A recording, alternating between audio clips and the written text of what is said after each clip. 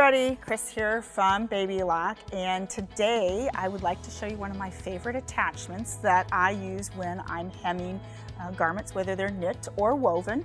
And I use the cover stitch, whether it's the narrow, the wide, or the triple.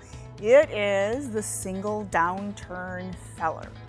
And I love the 1 inch, so that's the one I'm going to start with. I'm going to talk a little bit about the attachment and my prep, and give you a bunch of tips that I've learned over the course of the many garments I've made with this attachment.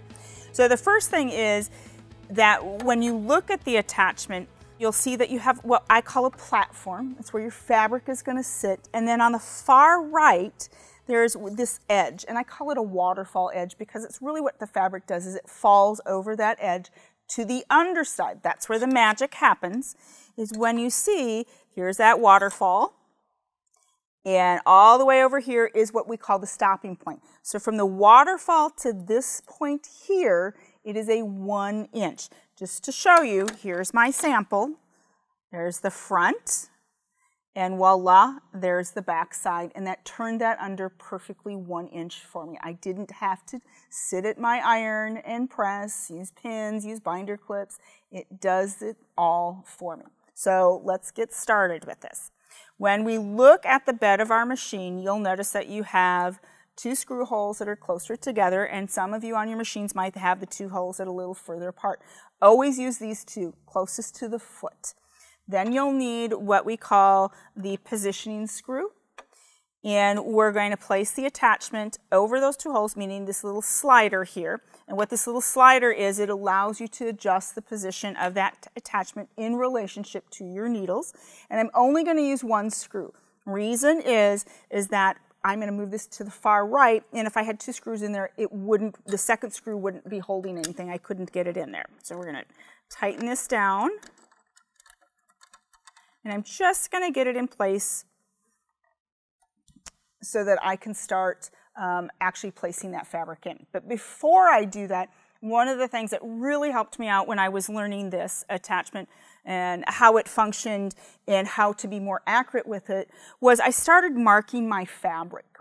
And what I do is I mark my fabric from the fabric edge up 1 inch. And this 1 inch is where it's going to waterfall over. And this edge, of course, is what's going to be caught by that cover stitch.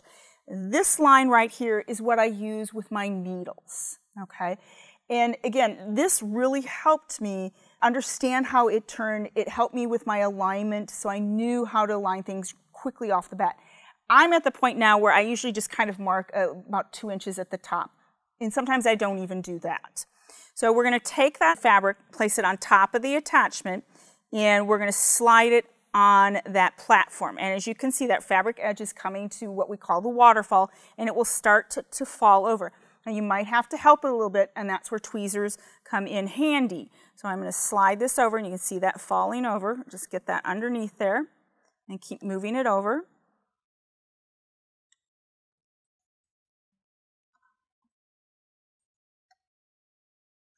Make sure your presser foot is up when you do this.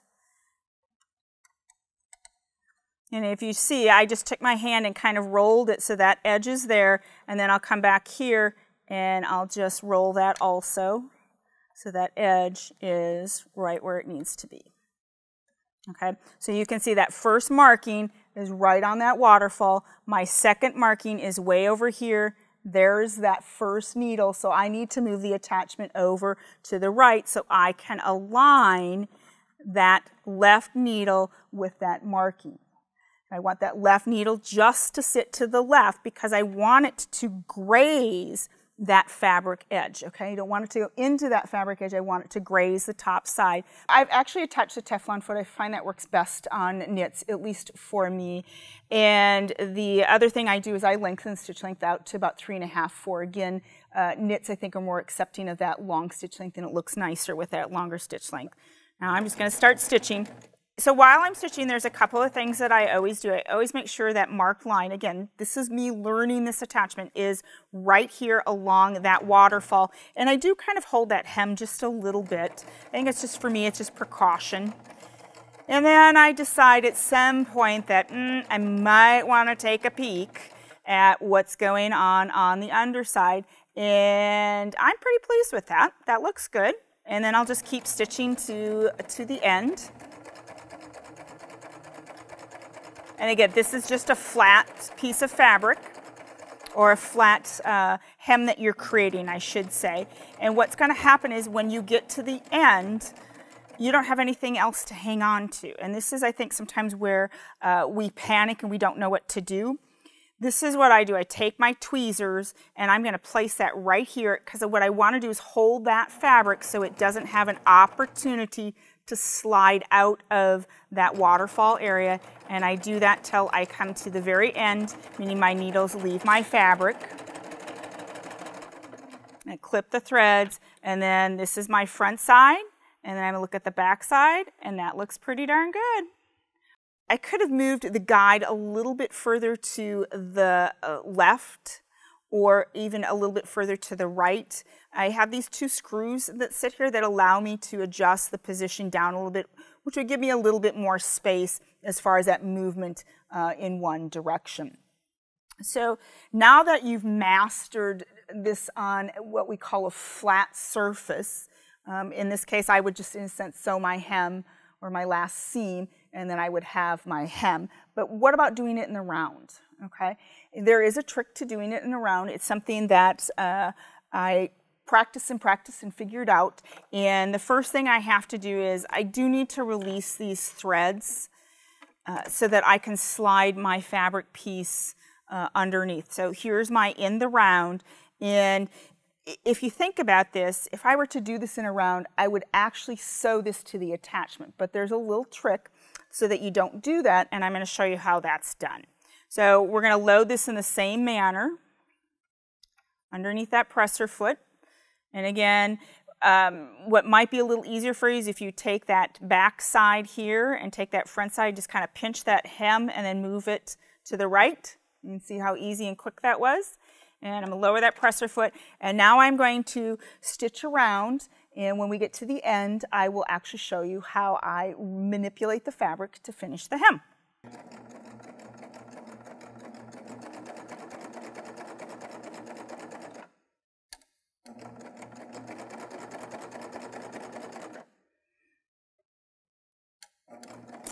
And while I'm stitching, I just kind of keep that marked line on that waterfall, so I know where I'm at.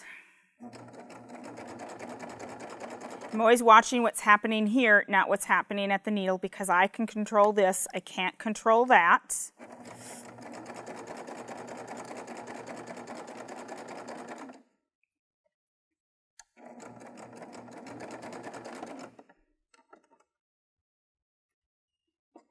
And I actually just moved my attachment a little bit further to the left so that that marked line is really aligned with that C3, or C1, excuse me, needle position.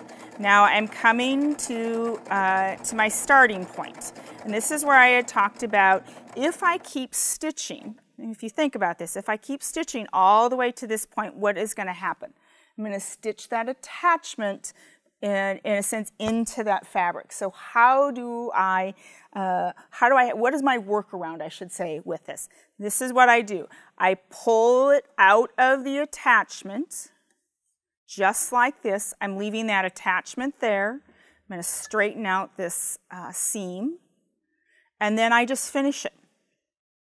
Okay, I don't take anything off because I don't want the start and stop of my seam to be 2 times. I'm just going to literally continue to the end, and all that I'm doing now is using this needle marking with my markings here to continue my stitching until I get to the point where I'm ready to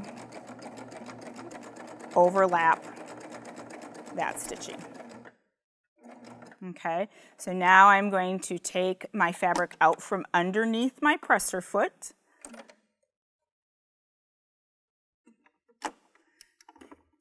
And I'm just going to slide this to the right. I'm going to trim these threads.